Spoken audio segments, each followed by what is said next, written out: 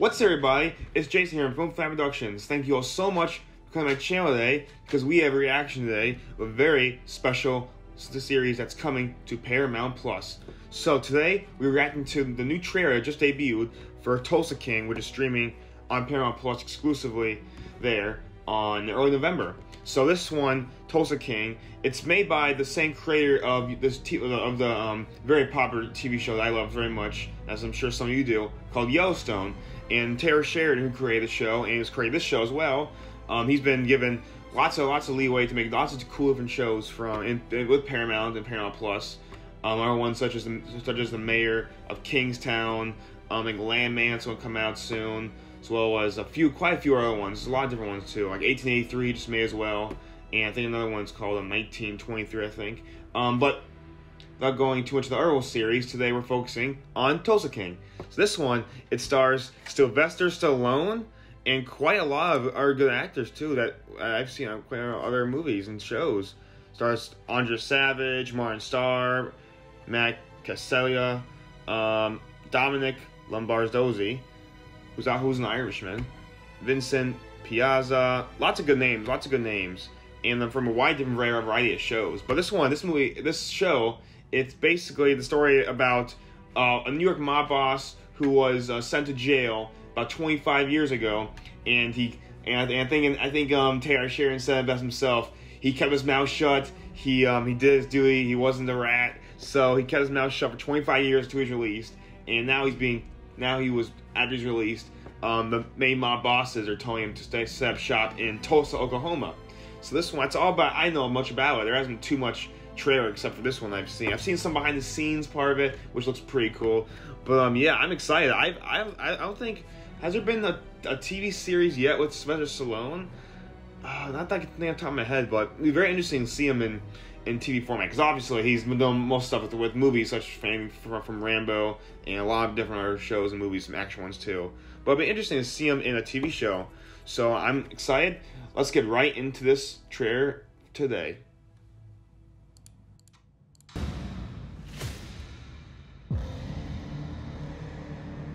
I kept my mouth shut for 25 years. I don't know what you're expecting, now that you're back. I'm expecting adequate compensation. Tulsa. What's Tulsa? I want you to go there. The horse race, the Springboard Mile. There's nobody doing nothing. You can do whatever you want. Not exactly the welcome I was expecting. Name's Tyson. Welcome to Tulsa. $2,000 a week. You drive for me now. What crew runs this neighborhood? No crew up in here. We're in the middle of nowhere. What'll it be? I assume you don't have Keontae. You assumed correctly. I wouldn't have pegged you as the Boy Scout. Why not? This wasn't necessary. What is that place? It's a dispensary. Oh my God, is he dead? No, he's taking a break. This is how it's gonna work. I'll protect you from the gangs. What gangs? And the law. This is legal. You gotta know your risk. There was no risk until you came along. Ever heard of Black McAdam? Motorcycle gang. You're overplaying your hand. When I play my hand, you won't see it coming. Any flammable liquids or firearms? In the box? Nah. This situation is not going to be controllable for much longer. You got a pretty good appetite for someone who was just shot at. If I stopped eating every time somebody tried to hurt me, I'd be a skeleton. I want to be upfront with you. It could get ugly. Just me in the mafia. Nah, there's no such a thing. Is this a one-off or one of many? Too soon to tell. Cool, November 13th. Exclusively on Paramount Plus.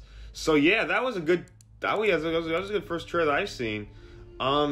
Yeah, so first impressions. I really like it. I like this kind of stuff, this kind of thriller, high action stuff that Taylor Sheridan does.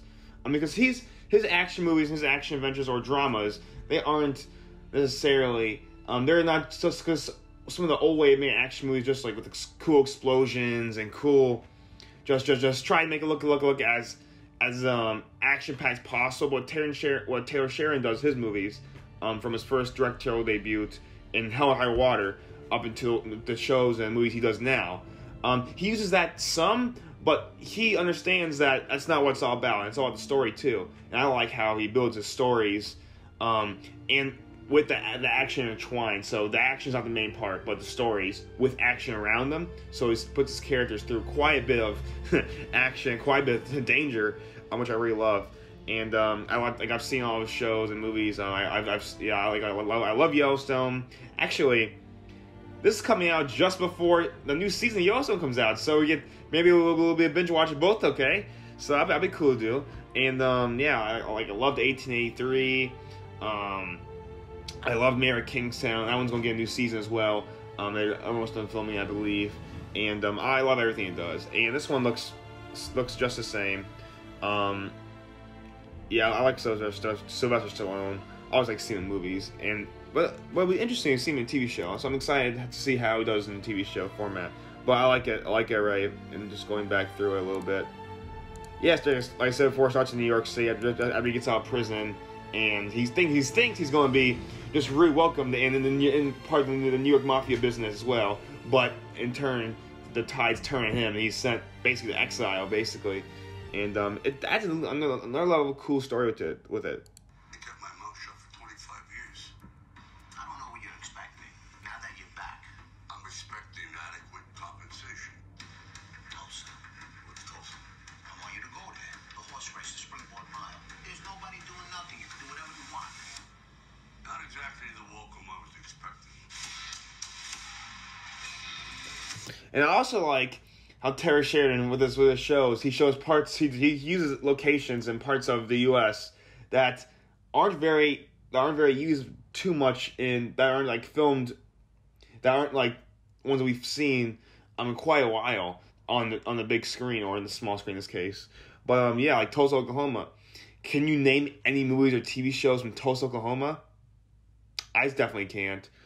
So I'm glad that they are looking trying to invest more movies and more productions into these more less shown cities and towns, because they're also part of America too and part of our story. And I like how he likes to use these little towns and not necessarily the big towns. Like this is the first this is the biggest trailer you saw in New York City. That's the first time he's ever used a major town, I think, in one of his series, because it's all just small town rule. Because he tried to tell the stories of people who aren't in the big cities and the big states. Just something a little bit, something a little more new and refreshing that I really like to see.